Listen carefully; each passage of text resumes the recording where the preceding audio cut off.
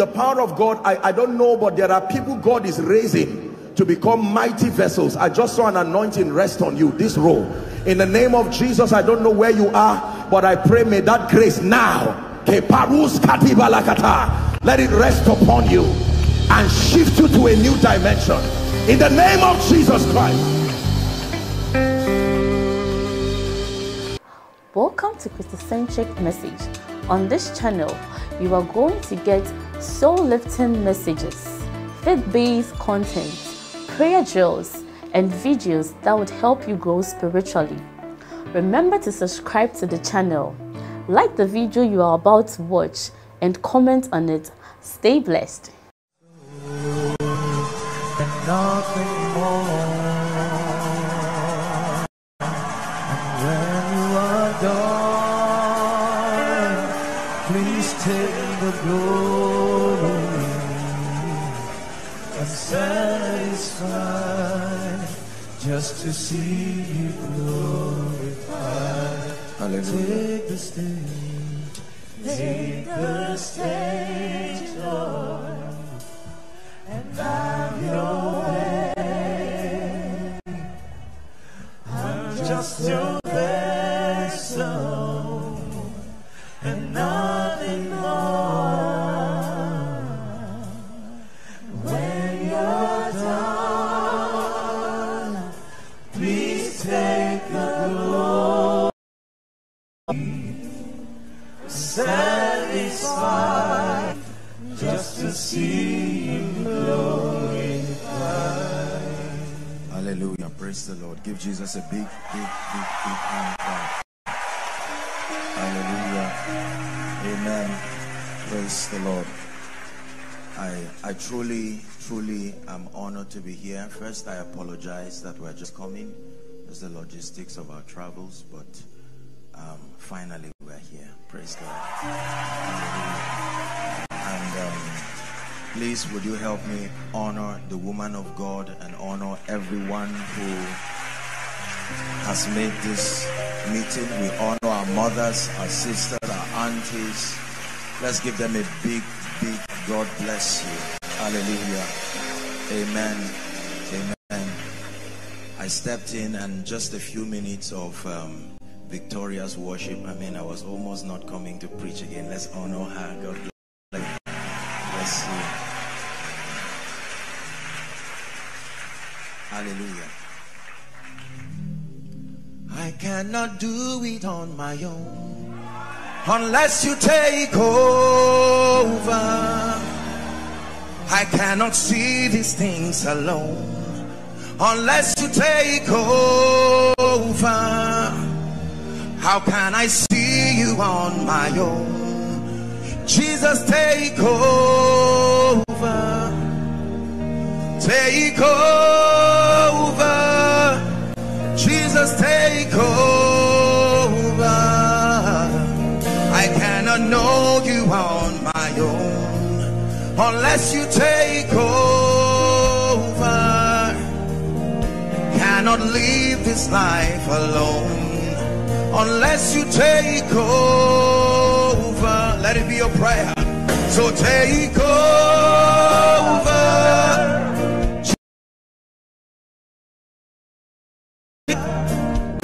Take over.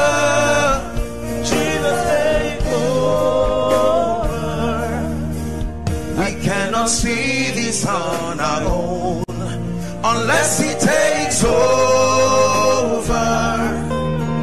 You'll never know this by yourself unless he takes over. Sing it one time. Take over. Jesus, take over. Take over. Jesus, take over. Spirit of the living God, we submit to your wisdom. We have come for a real encounter. We have come with hearts opened. We have come because we recognize your ability to show us the truths that are contained in the word. Of Jesus, that you will transform our lives, take us to dimensions unimagined, in the name of Jesus Christ. Would you do me a favor to just walk up to 10 people and tell them your life is truly about to change? Your life is truly about to change.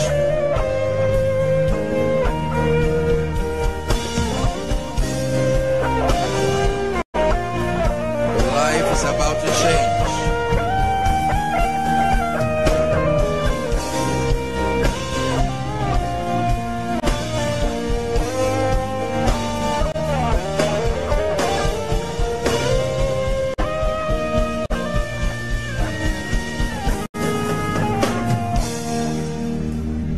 Hallelujah. Praise the Lord. Please be seated again. God bless you. I truly believe with all my heart, and I prayed and I asked the Lord to even honor this desire in my heart, first for our and our sisters, our aunties, because they are hosting us and granting us an opportunity to experience God again. And I pray that the blessing will start from them. Hallelujah. Praise the Lord. So let's pay attention and trust the Lord to give us understanding. In this kingdom, we reign by light. It takes more than desire. It is our understanding, our comprehending the ways of God. This is where the victory of the believer is. The Bible says in Ephesians chapter 4 and verse 18, he says, having their understanding darkened, it says, being alienated from the life of God through the ignorance that is in them. So conferences like this, much more than times where we just fellowship with one another, there are times when the Spirit of the Lord opens us up to dimensions of understanding. It matters that you not only know God, but that you understand his ways. Praise the Lord. Please listen. When it has to do with the pursuit of God, our knowledge of his person and our conformity in experience into his image and his likeness, there is no end. We will continue that system of transition through eternity. But when it has to do with your victory in this kingdom, the systems of God and the principles that make for your victory are finite. They can be learned, they can be known. They are not infinite.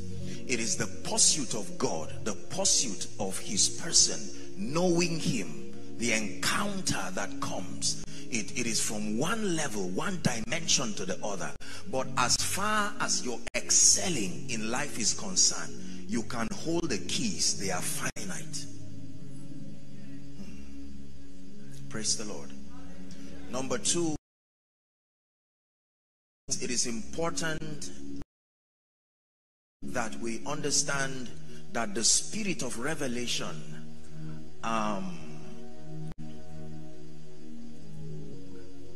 cannot be replaced with an educated mind.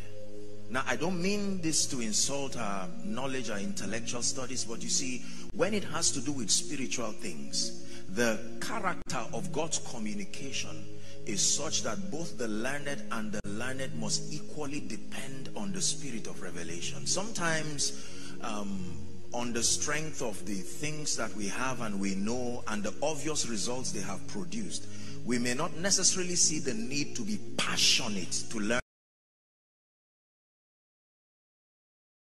or two things, not his presence. His presence will require that you take off your shoes.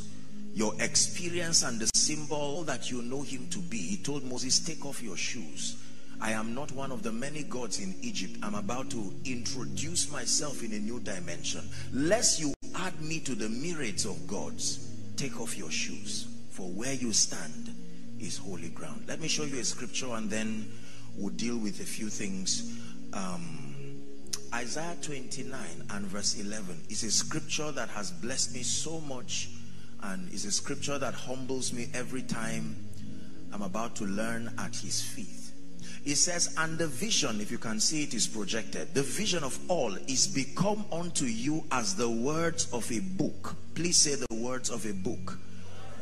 The Bible says the words of a book that is sealed. Say sealed. And then it says, which men deliver unto one that is. And he says, I cannot, for it is sealed. It is not closed, but it is sealed. Just because it was open does not mean the seal was broken.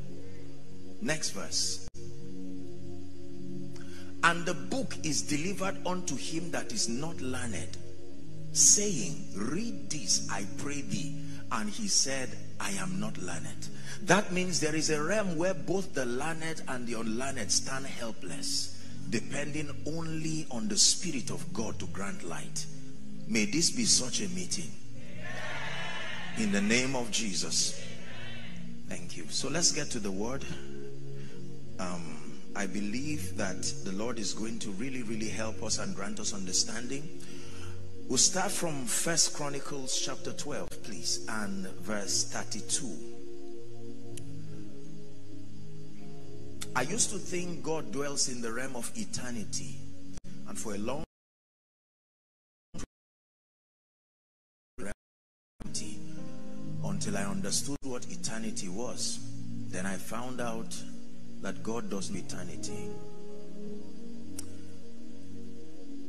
He dwells in a dimension that only he can define. Eternity is time. It's just that it is time that is limitless. And every time you compress God to time, you insult his sovereignty. He does not dwell in eternity. Are we together now? God is not only timeless. No. Eternity means the summation of infinite dispensations. One dispensation connecting another, but they are still time dependent. He dwells in a realm that the Bible simply describes as unapproachable light. Are we together? The Bible says in the beginning God created the heavens and the earth, meaning he was in neither of them. You cannot create of that system to create it. Are we together now? Yes. But when it has, because he constructed this dimension of his kingdom and allocated a mystery called times and seasons. Please say after me, times and seasons. Hallelujah. The Bible says he made the stars also, having made the sun and the moon. Then the Bible says he made the stars, and that the assignment of the stars, among other things, is to signify seasons. That means that they can guide our into times and seasons. So it is true that God does not dwell in time. Please listen. But he designed man and limited man to function within the circumference of time. Are we together? That means the greatest gift man really has, second only to salvation, is time. And that if you understand times and seasons and you know how to align to the possibilities that come with times and seasons, then you can walk in victory. The Bible is very clear about the fact that all things are not possible every time. No. You may plant during the dry season, as we have in our region here.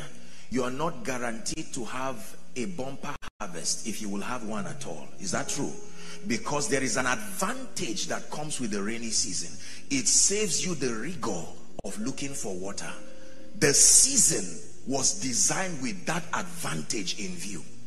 So if you desire a bumper harvest, your assignment is to continue to look at the weather and to find a time when your desire collides with the season that supplies an advantage. Is God speaking to us? Yes. So with minimal effort, you will plant during the rainy season, and you will find out that your crops will grow, because part of the possibilities and the advantage that comes with that season is rain. You can outsource a system during the dry season to supply water, but it will be at a cost. That means that not all seasons carry the same possibilities. Please listen very carefully. It is important we understand this.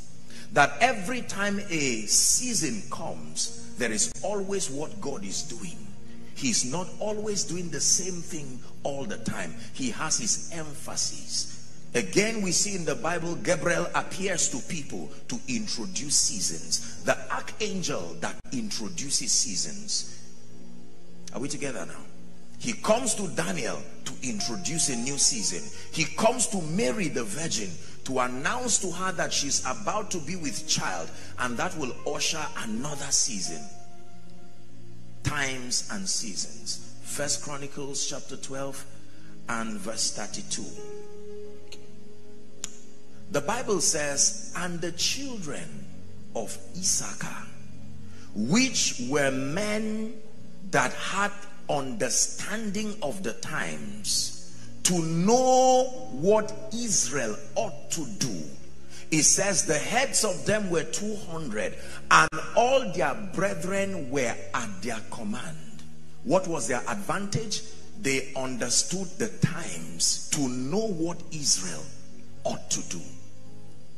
So my assignment in this conference is that by the wisdom of the Spirit, to be able to guide us to know what times, and that in a time like this, what is the posture, what is the response, what is the advantage that this season comes with for the believer. Are we together? Let's go to the book of Esther. This is where my teaching will come from. We're going to be exploring the book of Esther. For many years, the book of Esther has been for me a very, very interesting book, because in this book we do not find the record of a man of God and a priest, which is very strange, because the character of scripture is such that regardless of the dispensation, you would usually find someone who would represent the voice and the hand of God within the context of that dispensation.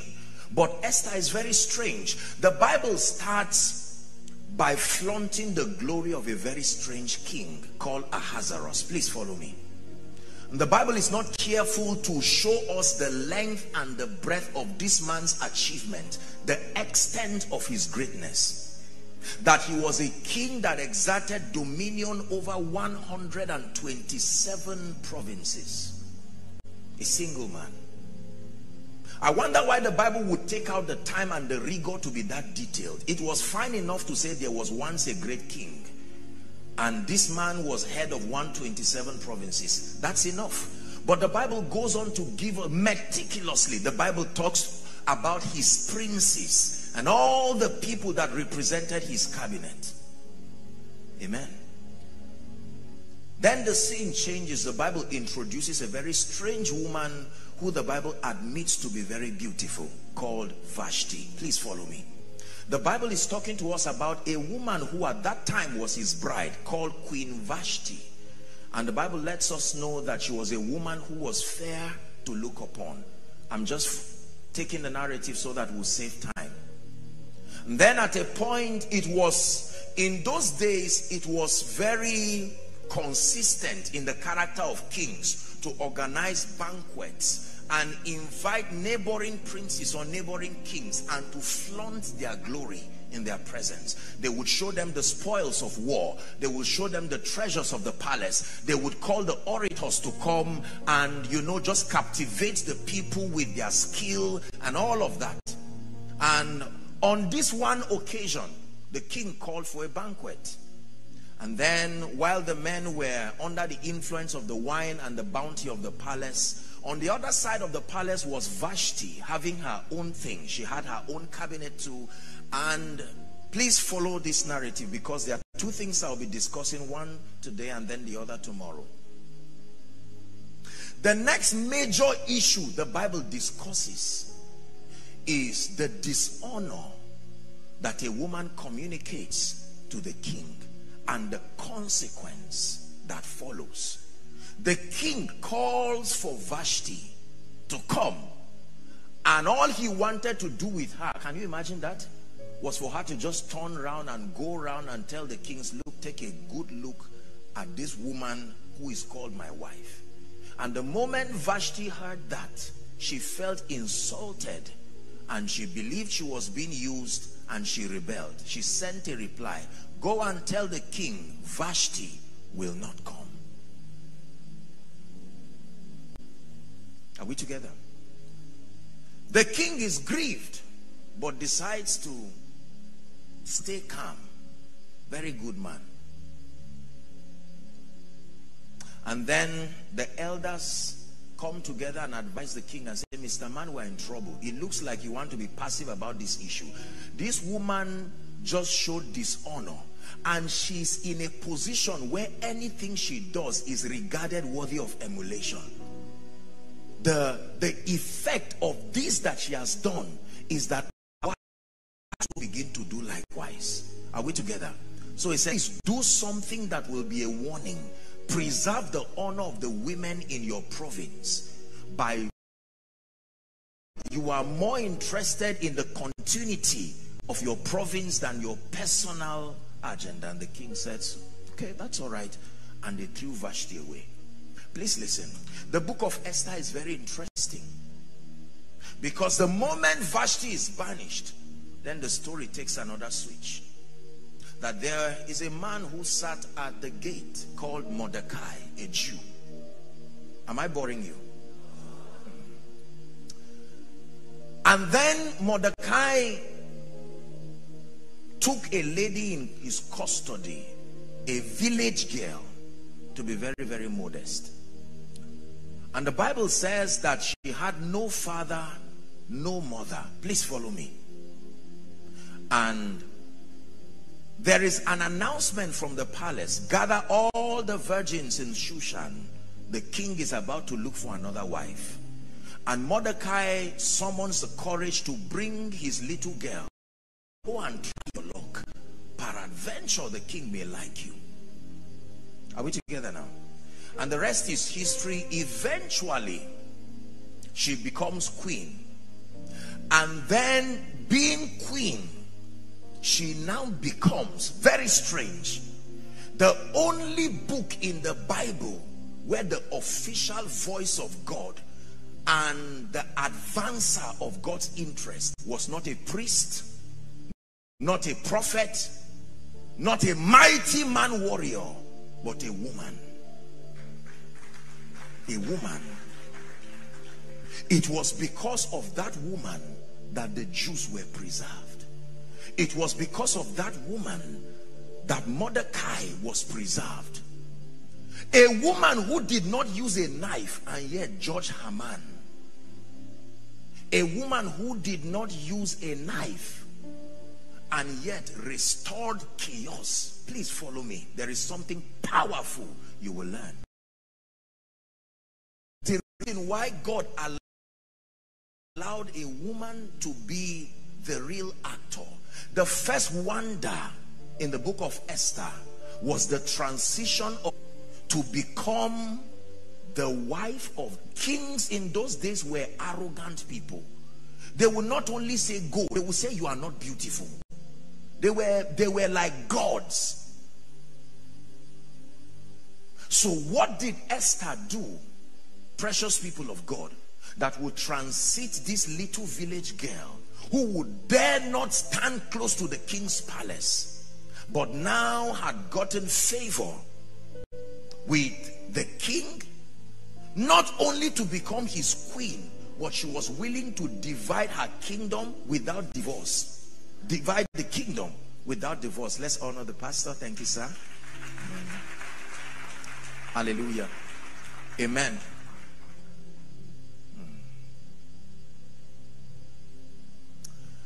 Esther chapter 4. I'll begin to read from verse 13, and then I'll just share a principle and we'll pray. I hope we're not going to be tired of praying in this conference. I believe in prayer. Please read verse 13 with me if it's projected, if you can see it and you're a Christian. 1, 2, read. Then Mordecai commanded to answer Esther, think not with thyself that thou shalt escape in the king's house more than all the Jews. Verse 14. For if thou altogether holdest thy peace at this, stop, don't rush. If you hold your peace, when? That means this season requires a response, Esther. If you respond another time, it will not produce the same effect. There is a time, Esther, and God is demand on a response. The letter and the threat of Haman, I hope you understand the vendetta between Haman and Mordecai, that Mordecai would not bow as a Jew, and Haman said, no, I need absolute loyalty. This man is a threat to the position, my exalted position. And not only Mordecai, he wanted to annihilate every Jew. Are we together? And Mordecai now sent word to Esther, and Esther wanted to do the mistake of Vashti. Because let me confess, the palace can disconnect you with the pain of where you came from, to the point that you may not remember that once upon a time you were in a position that now exalted, God desires that you go back. The palace can so fade the scars of your pain, you will forget you were once at the backside. And so Esther was saying, look, this is not an issue of urgency. I'm queen, leave me. And Mordecai said, go and tell her, don't you forget that you are also a Jew. They may start with us, but they will not end with us. Are we together now? Verse 14. For if thou altogether holdest thy peace, when? At this time. I told you about times and seasons. That every time and every season requires a response. And then it says, then there shall be enlargement and deliverance arise to the Jews from another place. But thou and thy father's house shall be destroyed. Now here's the point. Please, every woman of God here, read with me the last, the clause 1 to go. And who knoweth whether thou art come to the kingdom for such a time as this? Please sit. God bless you. Who knowest whether thou hast come to this kingdom for such a time as this? Hallelujah. Vashti is banished, and there is a vacancy. And you know, God is totally not interested in anything that he cannot find a window for me to advance his kingdom. Please listen. When you study the Bible, historically, many other things happen concurrently with the things written in the Bible that were worthy of being recorded. Some of them were recorded, but they were never captured in scripture. Everything captured in scripture were captured with respect to their contribution to kingdom advance. If God could not find a space in that story where Christ will be revealed, it was useless. In God's economy, whatever promotes Christ is what he's interested in. It doesn't matter how popular. If Christ cannot find a space for himself in any story, in any life, in any situation, it is not worth his participation. For a long time, the issue of the palace was not a concern to God, because everybody there did not give him space. God began to be interested in the palace when there was vacancy, because his desire was to find a way to bring the Jews out of captivity. There were people who had hopped from one level of captivity to the other. Notice that the name God was never mentioned until Esther showed up. There was nothing in that palace that seemed to honor God, and so God too was inert and silent. But the moment he found a vacancy, he started saying, now my interest can be promoted. And then a little girl gets to the palace, and God says, finally, I've gotten someone who can represent my purposes. And through that one woman, not a prophet, not a king, not a priest, the only book, like I said, where a woman played the role of both the prophetic, the apostolic, without no ordination from anyone, she became the voice of God within that land. There are two keys that we will learn from the entire book of Esther. I studied very carefully the spiritual tools that Esther used, both for her exaltation and the preservation of God's people. And surprisingly, I thought I would find so many keys. I was shocked to find only two. And this is what we are going to be discussing. And that whoever will align to possess these keys in this season will inevitably reproduce Esther's dimension of results. It's uniqueness and a man's usefulness. The rewarding, the discerning of a man's usefulness. The usefulness of a person could be an object, is called honor. To discern. This is a phone.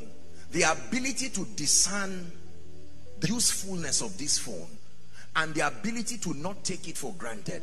I cannot act like my life with my phone and my life outside my phone is the same. That's dishonor. I must acknowledge the role and the ease that this gadget, as small as it is, contributes to the improvement of my life. It can help my efficiency. Is that true? Now listen, please. Dishonor, therefore, is the trivializing of a man's usefulness. Dishonor is the trivializing of the contribution of a person or an object in your life. I show you why many people continue to fail. Honor. This is one of the most powerful spiritual mysteries that the Lord taught me outside of the law of encounter. I thank God for the privilege and the access He's granted me to the revelatory dimensions of God. But I submit to you that if you master honor, there is no power in existence that sustains the ability to clamp you down in one position. You will live your life as if Satan does not exist. It's called honor. Please pay attention.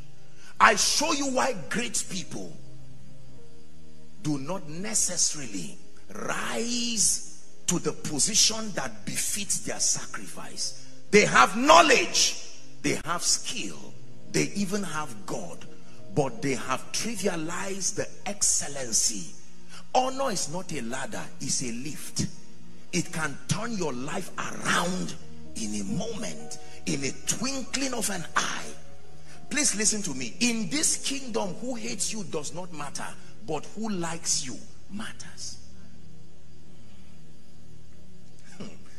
Please, away with that theology that it doesn't matter. I don't need men. If you are saying that with respect to God's sovereign power, you are right. But if you are saying that with respect to trivializing the usefulness of men, sit back, relax, and experience the shock that your ignorance will produce. The episodes of pain that will come as a result of ignorance. To the point that the psalmist says, what is man? Lord, you have options. There are too many things to think about in the throne. But in the midst of the worship, he thinks of man. To the point that he's not ashamed to chase man. He's unashamed to make his vulnerability. I mean, he shows us how vulnerable and soft-spotted he is. How dare you trivialize man? What is man that thou art mindful of? Nor the Son of Man that thou visitest him. Please learn this and learn it forever. All blessings come from God through men to you. No blessing comes from God to you. It looks like it came from God to you. Even Jesus came from God through men to men. All destructions come from Satan through men to men. and all blessings with no exception whatsoever. If it looked like you had an encounter with God, interfacing you and God was an intercessor somewhere, just because you could not see the person. Anna the prophetess was in the temple for 60 years praying down Jesus. It was not just Mary and Angel Gabriel. There was a man in between. Please learn this. I want you to leave this conference with something you know that you can activate right here and now, and it can turn your life around. Are we together? All blessings come from God through men to men. It is possible for God to say yes and a man says no. The answer in your life will be no. Believers, please listen. Please listen.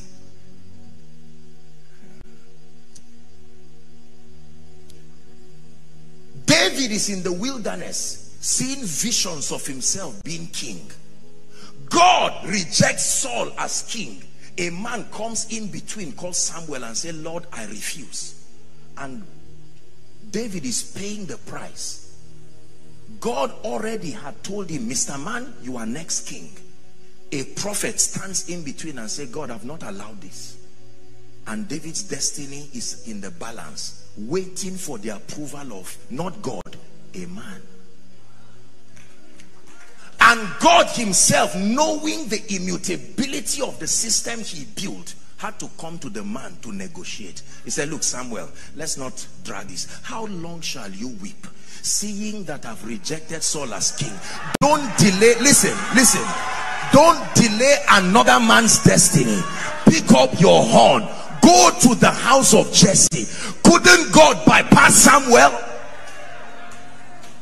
What was the big deal in Samuel? Says an ignorant Christian. Was it not because they met Samuel that the donkey returned back home? Restoration is true. My question is, under what condition?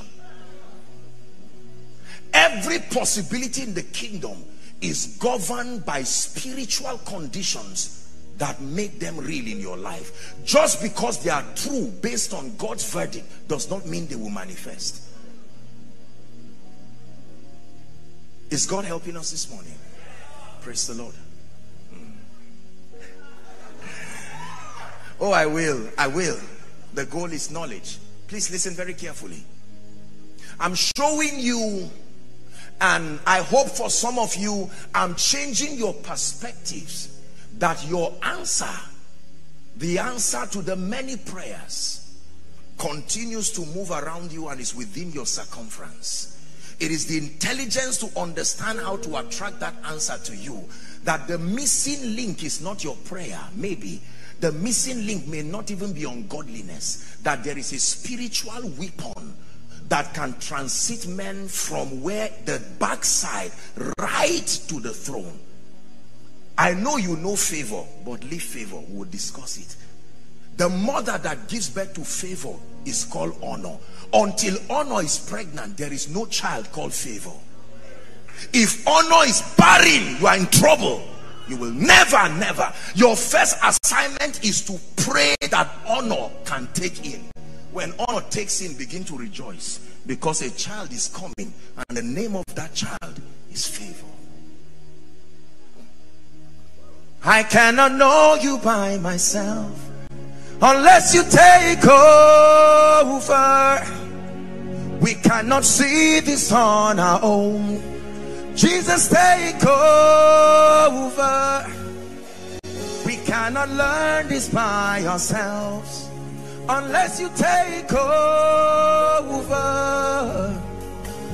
Listen, please sit down.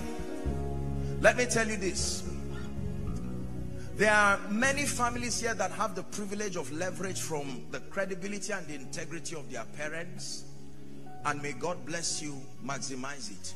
But I'm sure without contradiction that there are a few of us here that the only ladder you will have in your life is the ladder that is built through this understanding. Otherwise you will remain at the backside of Shushan forever. Please hear me. Your growth and your lifting is not just dependent on the will of God. His will for you is clear. It's not a mystery. I know the thoughts that I think towards you. 29 and verse 11, Jeremiah, saith the Lord. They are thoughts of good, peace, and not of evil, to bring you a future and an expected end. Are we together? Yes.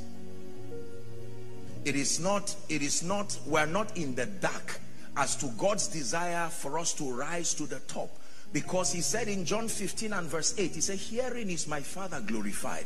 Let me show you how the Father takes glory. He says, when you bear much fruit, so then shall ye be my disciples. Let me interpret that for you. It means in your bearing much fruit, you validate that I mentored you well. Your not bearing fruit is an indictment on my mentorship, God says. Let it not be that I did not show you the systems of the kingdom.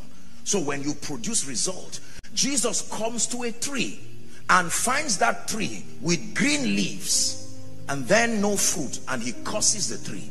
He doesn't ask Satan, help me and curse this tree. By himself, the same anointing you want was used to curse the tree, and in 24 hours the tree went down. Notice how sad results. He saw fruitlessness. Is God to someone this morning?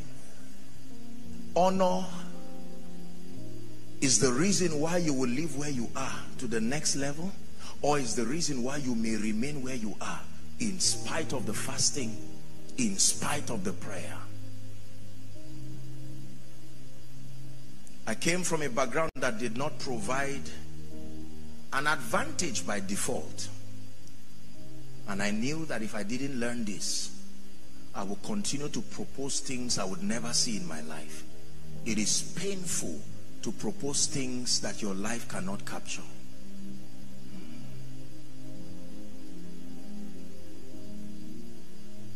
There is no ladder, there is no dimension. The next time you are writing streams of income, write honor. When you write real estate, write honor. You can earn a living practicing honor. Please understand what I'm telling you.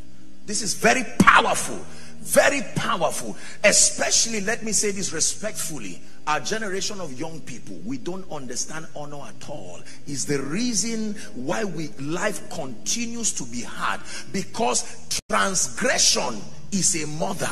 When she gives birth, the name of her child is hardship. Hardship has a science to it.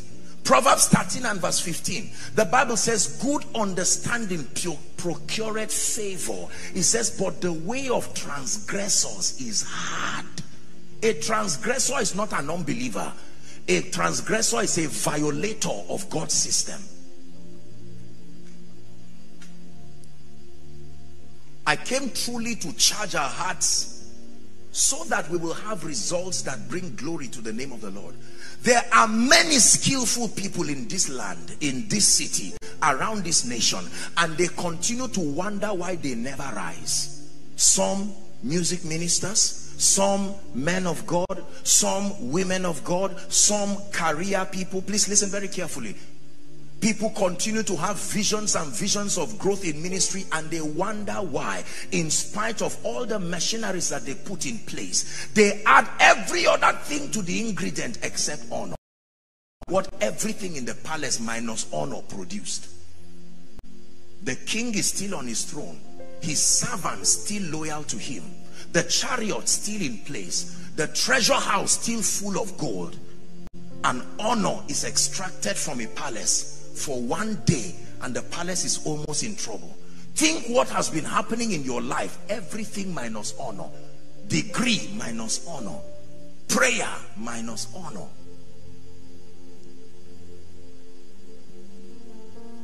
Is God speaking to us? Honor is the discerning, the celebrating, and if need be, the rewarding of a person, of a system. Let me submit to you that the only reason why we have failed in life is not so much about Satan. It is dishonor. Dishonor to God, dishonor to men, dishonor to principles. dishonor to God, dishonor to men, dishonor to principles. Take Satan out of this world, men will continue suffering. They will not even know he has left. That's when you will know what part of our lives have nothing to do with him. Dishonor to God, dishonor to men, dishonor to principles. In heaven where the devil is not, angels don't just enter the throne room. Satan is not there. Evil is not there. Yet you don't jump in and out of the throne room. There are doors. There is order in heaven. Hallelujah. When you trivialize the usefulness of God in your life, please listen. When God becomes like one of the many important things, you just classify him as number 13 in the list. So you are in my heart, oh God. The jealousy of God was designed to fight everything till he's number 1, even if he gave it to you. It's amazing that God can fight something he once gave you. Read the Bible and see God giving people thrones and fighting it again. The moment he cannot find his place exalted, the moment you add many things to God and say, Lord, you are important, but not the only important thing. This dishonor has translated to marriages. You're my wife, what is there? Are we not married? What part of the ring can't you see? You see that? Dishonor. Dishonor. Communicated in the pungency of our words.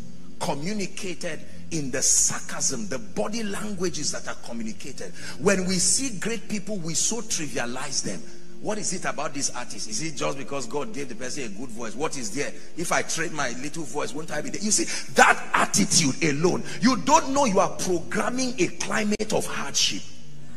Let me tell you why many Nigerians continue to go through pain. We are embarrassed to acknowledge great things.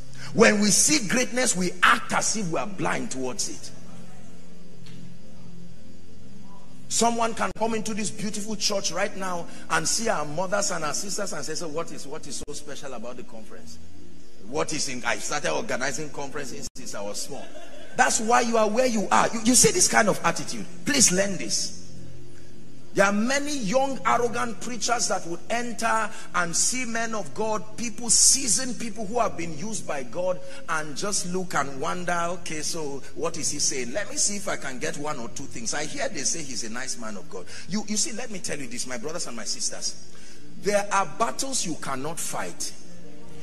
The fact that you want to fight it is proof that your life is under an attack, because there are battles in this life that you should never try to fight.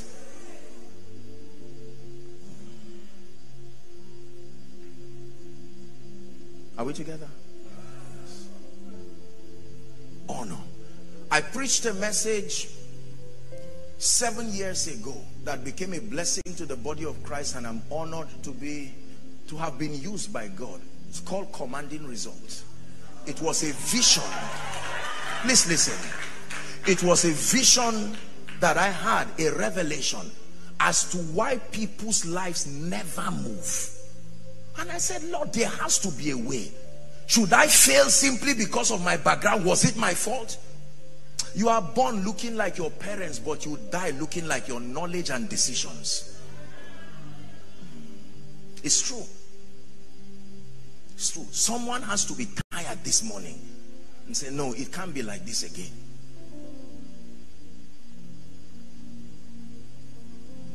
Someone you have dishonored, something you have dishonored has authorized your hardship.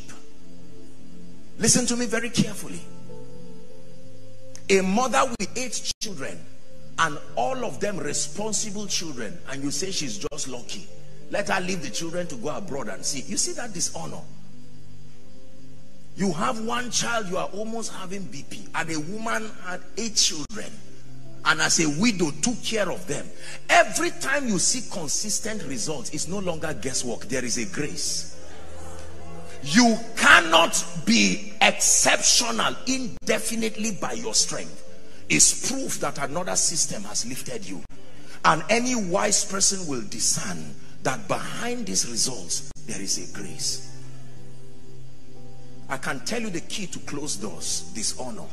You don't need to ask the door to close. Just practice dishonor and watch the doors shut on their own. Every door that opens to honor. Every door that is shut. The door of the palace, in spite of the chains, she did not have a key, but honor took her to the palace. She bypassed the protocol. Let Hadassah, had she tried to access the king on her own, even Mordecai could not cross the gate. But a villager's honor takes her right to the palace. Someone is rising. In the name of Jesus. That means the lack of job was not really about the job. It was something about your dishonor. When you trivialize a man's usefulness in your life, then you are brought into a system where you are forced to recognize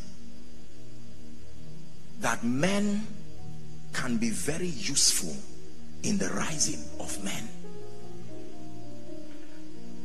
Praise the Lord. I've had the privilege to meet very good people, and I've made it as a culture, as a person, to never trivialize greatness when I see it. It takes a lot of humility.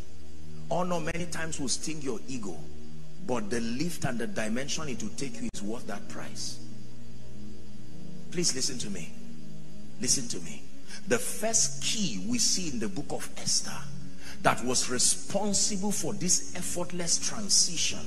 In fact, the first key that we see, notice that Vashti did not just backslide down from the palace. She left immediately. Look how dangerous dishonor is. The king never, if it's very clear from scripture that Vashti was not a woman of honor, because there's no record of her running to the king to say, "Oh king, have mercy upon me." King, to hell with you. What is there about your palace? It's all like, let me remind you that once upon a time you were not in the palace. In the name of Jesus Christ, I forbid it for enter the palace and have to come out because of dishonor. My Bible says to me, the path of the just is as a shining light. The Bible says it shines ever brighter. I've seen this with men of God. You are here today in this height. Have you seen names and seen people that seem to capture your attention, then a season comes, just fades? Sometimes it could be a music artist. Everybody is placing a demand on your grace until you forgot that the favor and the honor of the people is a trust you should not trivialize. And suddenly everything goes down. Whatever you can do in your life to make honor. I know people who would have been managing directors today without battles. Every qualification, prophecy had come. Dishonor shut that door and threw the padlock, threw the key anywhere.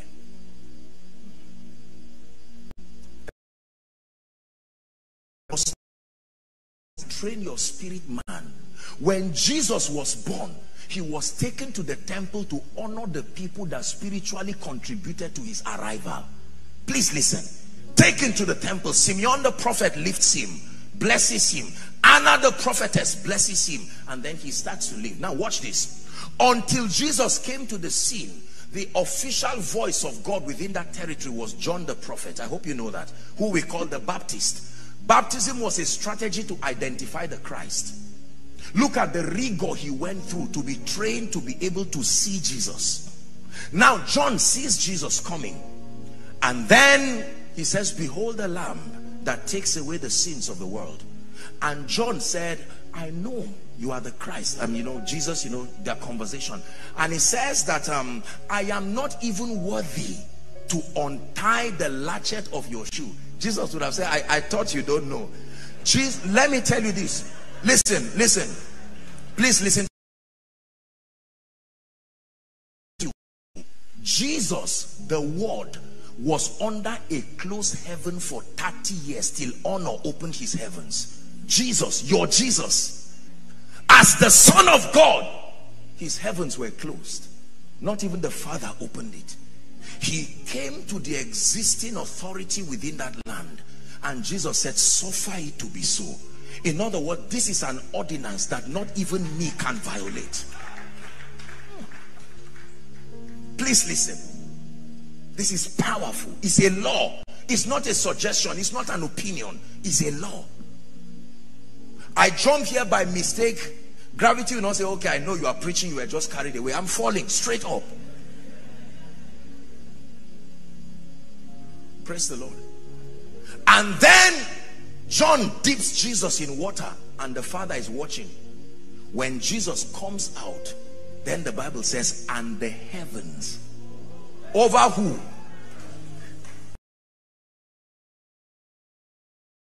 Said and have a crowd. He would have tried it and be surprised.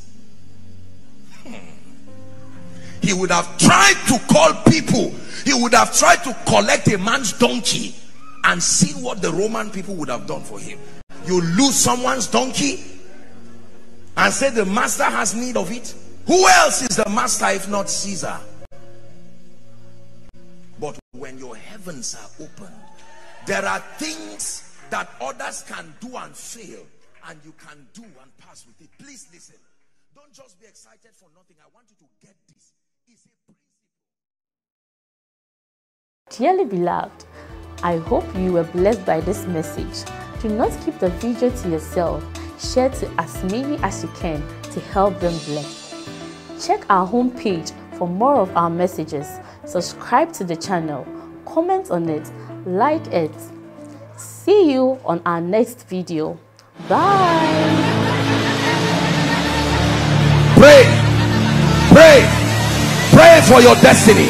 Salaskade bashkana kata branda kate katos. Kate branda kata pakotos koto brekete kelekata.